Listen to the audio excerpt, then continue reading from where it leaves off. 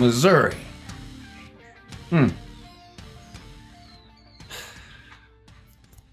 What is Missouri known for, really? The football team. What is? I mean, you know, they've only been in the SEC since what, 2012? Is that right? So, you know, maybe I'm not an expert on Mizzou, the zoo. But what is Missouri known for? Michael Sam and a hunger strike. Hey, shout out to Missouri for being the closest thing the SEC has to a West Coast school. What y'all protesting up there this week? Jesus. Y'all's football team was gonna quit?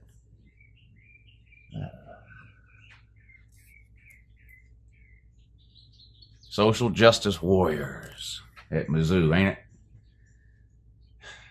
How did that end up working out? Well, you got a couple of dorm buildings sitting empty up there. I ain't talking about a couple of dorm rooms either. I mean complete buildings, empty. Hey, this is 100% real. I'm not even making this up. This is 100% true. You can go to a Missouri football game, right? For the week, you know, to spend the weekend up there or whatever, watch a football game.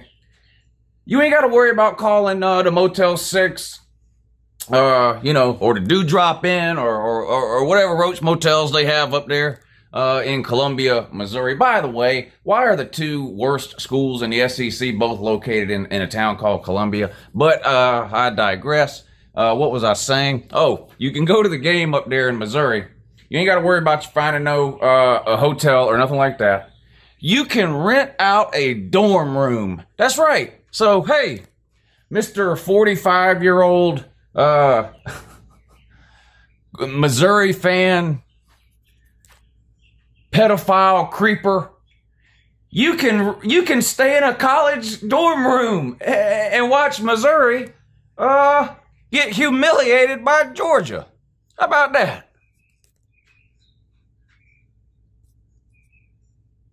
How would that be? How would that suit you? It'll probably suit you just fine.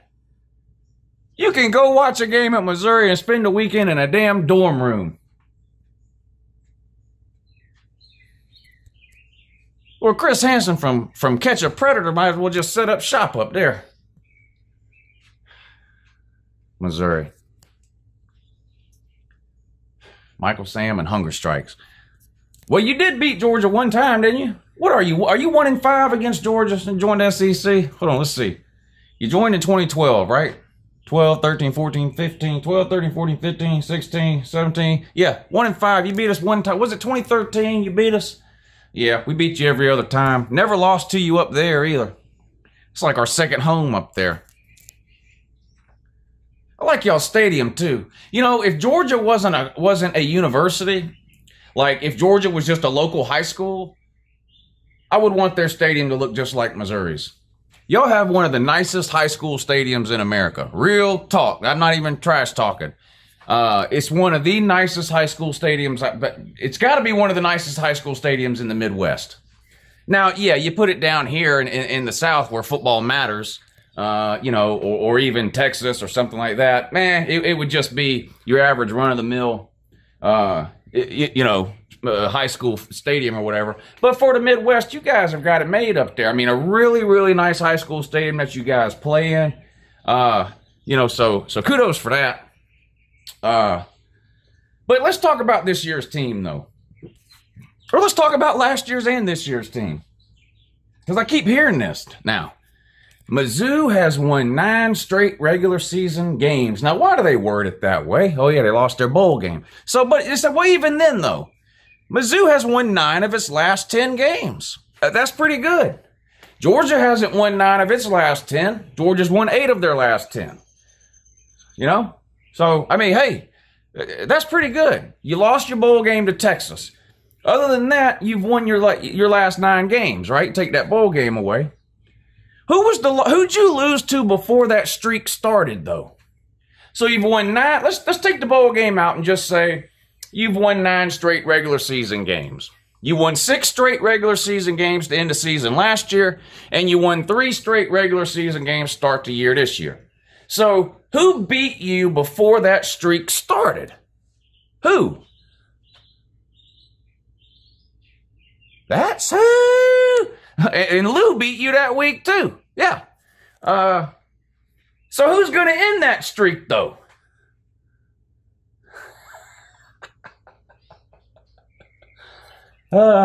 Georgia is the beginning and the end for you. Georgia is the Alpha and the Omega. Just get on your knees. Worship at the altar of Lou GA. I'm just kidding. That is impressive. 9 out of 10 wins. I couldn't believe it when I heard that. I had to look it up. And you know what? It's true. So, like I said, all trash talk aside, congrats. You won 9 out of 10. And listen to this. We're going to start at the very beginning of your win streak last year. I'm going to run through every team you've beat during this 9-game stretch. Are you ready? Idaho last year. You beat them. They were a 4-win team. Then you played UConn. You beat them. They won 3 games last year. Then you played Florida and beat them. So did everyone else. They were a 4-win team. Then you played Tennessee last year. After that, you beat them too, but so did everyone else. They were a 4-win team. Then you beat Vandy, a 5-win team. You finished that up with Archie, a 4-win team. So those are the 6 wins. So those are the 6 wins from last year. Idaho, UConn, Florida, Tennessee, Vandy, and Archie. The best team on that schedule was a 5-win team. This year now, UT Martin, they're currently winless. Purdue, they're currently winless. And Wyoming at 2-2. So during that 9-game streak, you have beat 0 teams with a winning record. Not a single one. And your best win was against Wyoming, a 2-2 team. But Drew Lock is winless against UGA, and he's going to graduate that way. He's going down. Listen, Drew Lock is a good quarterback, and you guys might score in the 20s like you did last year. How does that matter when UGA is busy scoring in the 40s and 50s, though, and 2? It doesn't matter. Y'all, I mean, your defense has more holes than a cheese grater.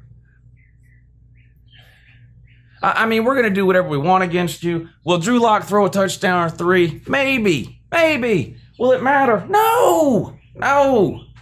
I mean, come on. You guys don't have what it takes to compete with Georgia.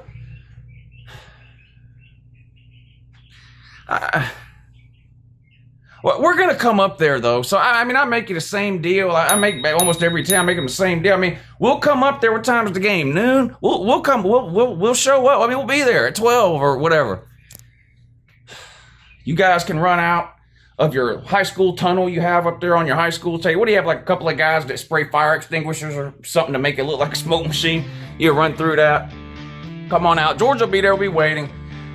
You know, we'll play you. How much are we having to pay you for this game, by the way? We paid the last team, I think we paid them $1.5 million. Paid Austin P like $1.5 million. We paid Carolina whatever we paid them. I know, what are we paying you? I don't know. But anyway, we'll be there. We'll give you your check. We'll do the coin toss.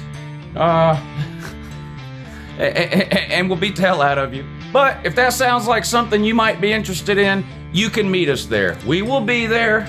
We'll be waiting. And Drew Lock and the rest of the Ms. Who's can come get you some. Bitch!